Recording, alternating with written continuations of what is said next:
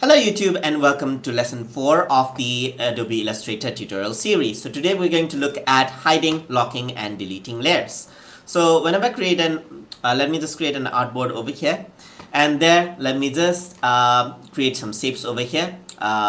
If you want to access multiple shapes, what you can simply do is click and hold, so you can have multiple options such as these over here.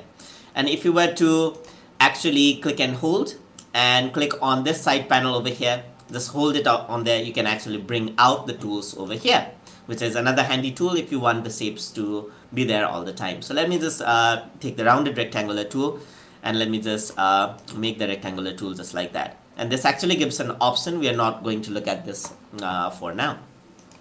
So now whenever I have layers, so what I can do, what I have is I actually have it unlocked, so I cannot actually log this out. So if I were to draw something on top of it, and if I were to actually drag something by mistake, and then it does. So let's say I want to edit just on this and not on the back layers. So what I can do is I can create a new layer, I can drag the top layer onto the second layer, and then I can lock this out by clicking on the eye right here. So what it does is it locks out the other layers, the layer 1, and in layer 2 I can just move around.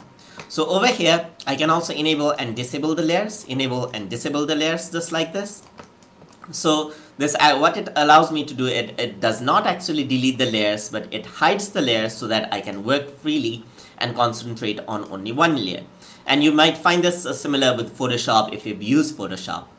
And if you want to delete a layer, you can simply click the layer and press the delete selection key over here and just press OK, and it deletes that particular layer. And if I want to delete it right in a shortcut way, then I can simply press the delete key on my keyboard. That does the same trick as well, but that does not actually delete the layers itself, but only the shape in the layer.